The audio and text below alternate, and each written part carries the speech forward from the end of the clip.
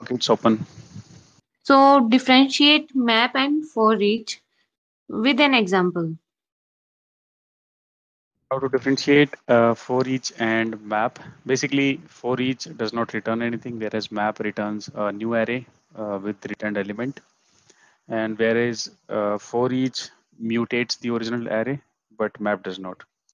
And the example I can take is, let's say there is a num array.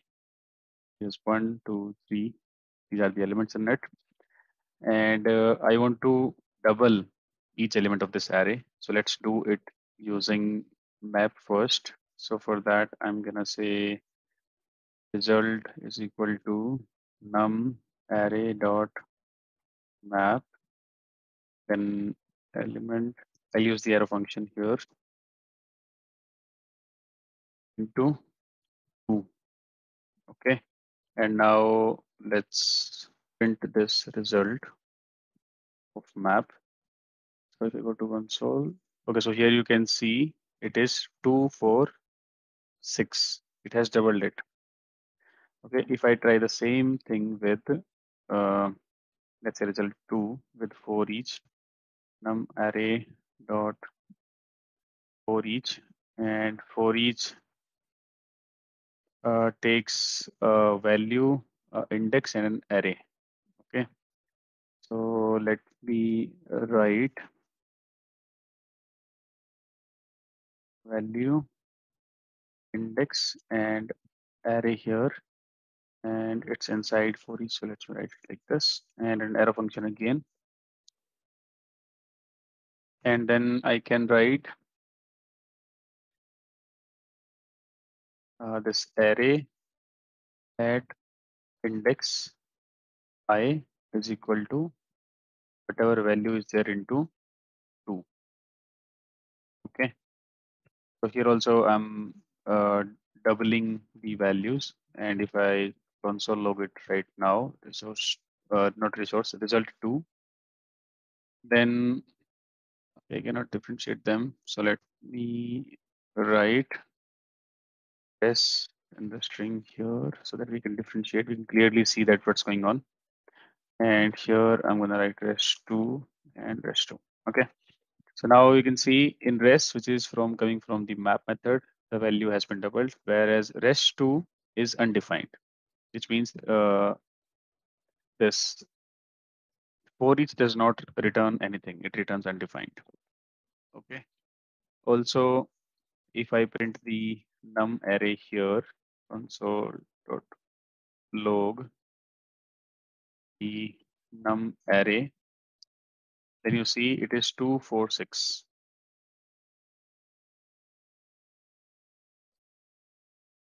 Num array is 2, but it should not be 2, 4, 6 because map does not mutate the original array. Okay, because for each also, okay, for each has also run, which has muted these. So let me comment this for each for the time being. Okay, now you see the result is 2, 4, 6, 8. The value has been doubled by the map method, and the num array, which is your original array, is still 1, 2, 3. Okay, now if I comment map and uncomment for each, okay, and print num array here as well. Now see, result is undefined because for each does not return anything, whereas num array has become 2, 4, 6. Previously it was 1, 2, 3, but now it is 2, 4, 6 because for each mutates the original array. Okay. So what is this keyword? Can you write an example of it?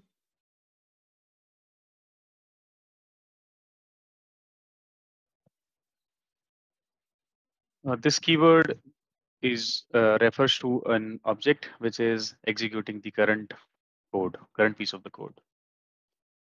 To write an example, let me delete everything here. And to write an example for this keyword, I'm going to take an object. Let's call it a person object. And let's say name is Rahul. And then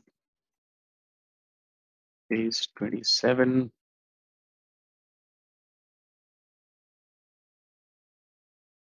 I can write a method, let's say print name and age, or rather I'll go with print info.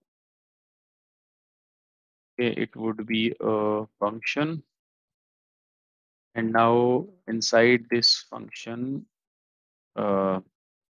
this keyword will refer to this object. So for example, I can write console.log this dot. Okay, let me write a string template here. My name is this dot name and is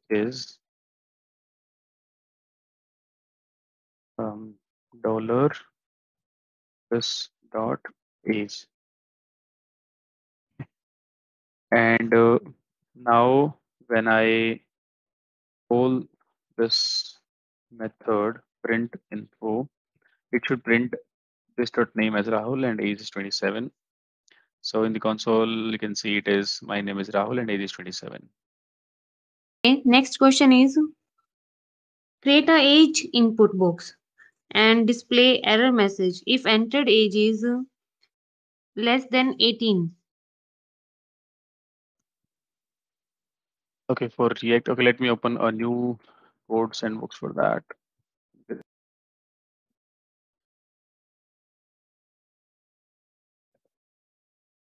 It's a bit slow today. Mhm.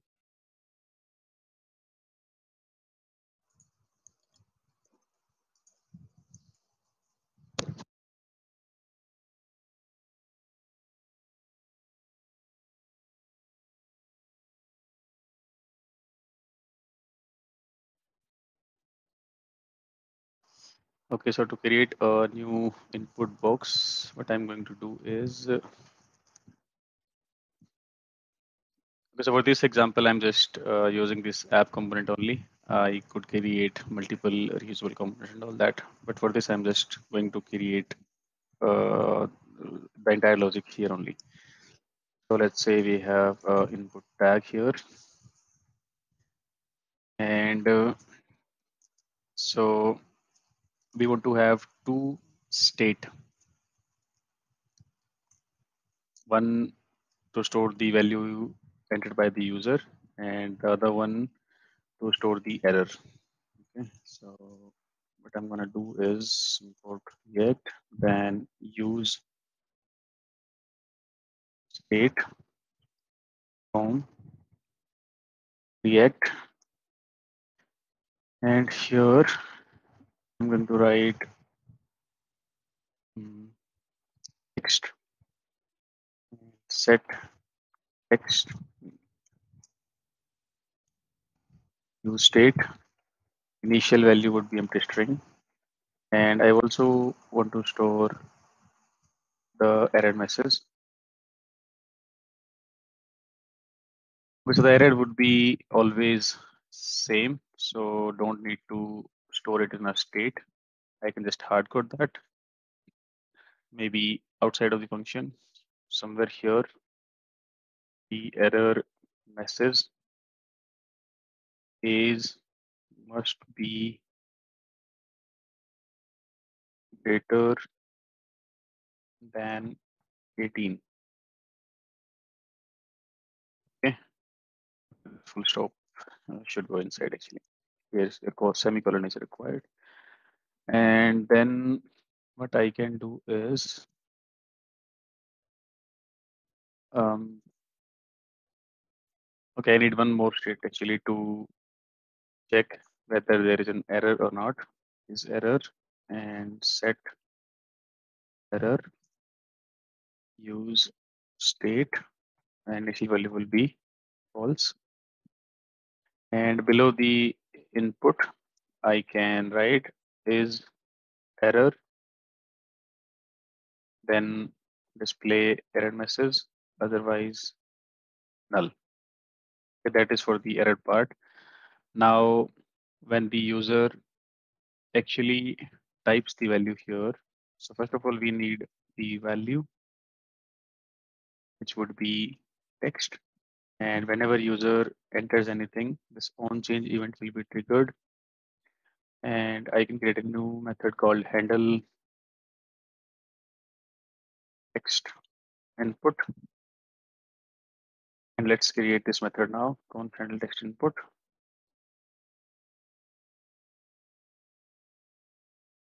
Here it will get an event. And what I can do is,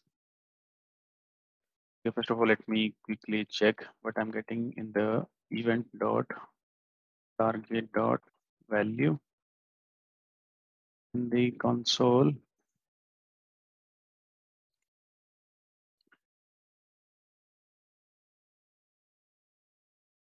If I type something here, on change listener to be a function.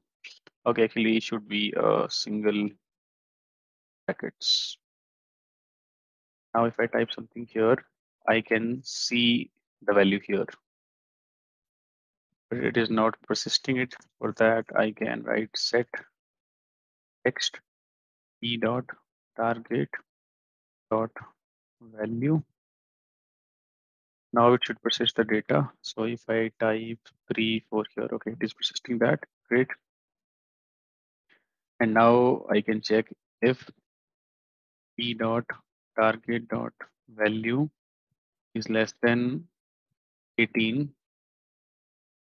I'm gonna say set error is true. Okay. So it will set the error to true if the age is less than 18 and it will display the error. So if I make it 3, it says it age must be greater than 18. And if I make it greater than 18, okay, actually it should go away.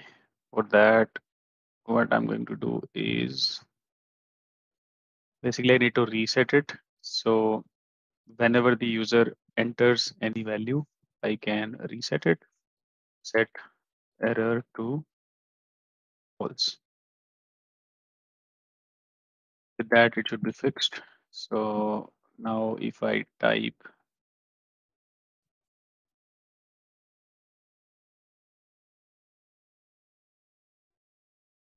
1 2 3, okay, let me type 23. There it is gone.